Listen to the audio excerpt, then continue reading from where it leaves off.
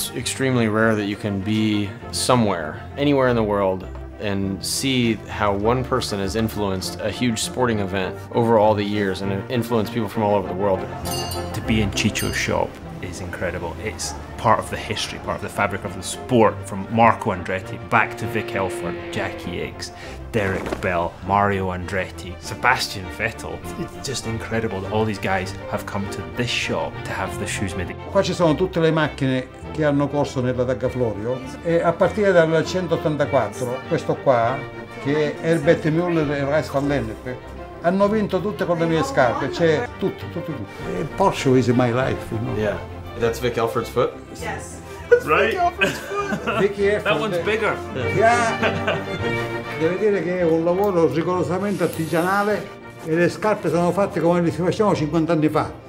Indubbiamente Ciccio è una delle persone più conosciute a Cefalu. Se dovessi descrivere Ciccio in una sola parola, direi che è una persona carismatica. C'erano tutti i giornali che si occupavano delle mie scarpe, le scarpe erano sempre uguali.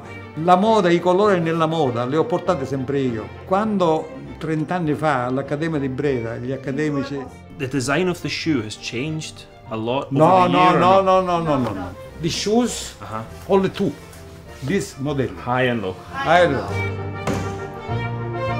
His shoes were just as important as the tires at that point. Only the guys wearing his shoes really had the feel. How'd you win the Indy 500 without his shoes? I know, I'm wondering that myself. It's an honor to be here and to see the history and see the process and the joy and the love that Ciccio puts into all of his work. He really is a treasure for us to have met, coming down here to experience the Targa Florio.